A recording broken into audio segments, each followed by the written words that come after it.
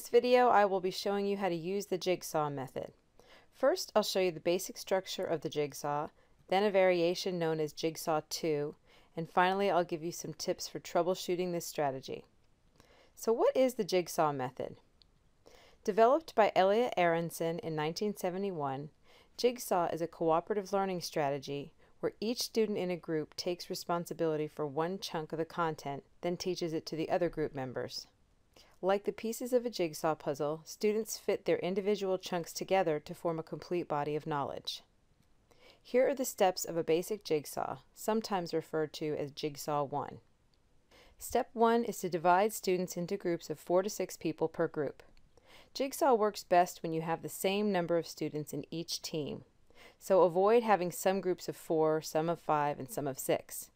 Later in this video, I'll show you what to do if you can't divide students into perfectly even teams.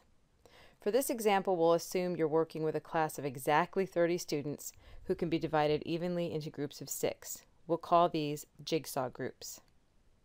Step 2, divide your content into 4 to 6 chunks. It's important to divide the content into the same number of chunks as the number of students in each group. So if you have 6 students per group, break your content into 6 chunks. If you're only going to have 5 students in each group, then you'll only need 5 chunks. Suppose you're a history teacher and you're doing an overview of different types of government. You could divide your content into these chunks: democracy, dictatorship, monarchy, republic, totalitarianism, and theocracy.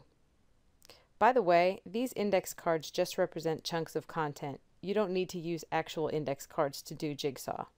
A chunk of content can be a section of a textbook chapter, a handout containing information, or an online resource. Step 3, assign one chunk of content to each person in the Jigsaw group. Each group has one person responsible for one chunk of the content. That person will be expected to teach that chunk to the rest of the group. At this point, students don't really interact with other members of their group. They just read and study their own chunk of content independently. Then their independent study is fortified by the next step.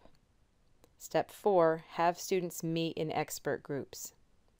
After each student has studied his or her chunk independently, they gather with all the other students who have been assigned to the same chunk. These are called expert groups. Within each expert group, students compare their ideas and work together to prepare some kind of presentation to give to their Jigsaw group. During this time, gaps in individual students' knowledge can be filled, misconceptions can be cleared up, and important concepts can be reinforced. Step 5, students return to Jigsaw groups. Now that students have studied their chunks in their expert groups, they return to their original Jigsaw groups, where each student takes a turn presenting their chunk of information. Meanwhile, the other students listen carefully, take notes, and ask lots of questions. Once the first expert has gone, the others take their turns. As each expert teaches their chunk of content, the others in the group are learning it. Step 6, assess all students on all the content. The assessment can be a simple quiz to make sure all students got a basic understanding of all the material. Be sure to include all content chunks in this quiz. Jigsaw II is a variation on the basic structure of Jigsaw. Developed by Robert Slavin in 1986, Jigsaw II makes one significant tweak to the basic Jigsaw. The difference is in how the assessment is treated. In Jigsaw I, students are assessed individually and receive just one score. In Jigsaw II, quiz scores are given once to individual students, then each group's scores are averaged to generate a group score. This builds in competition between groups and encourages students to work harder at helping each other learn the material well.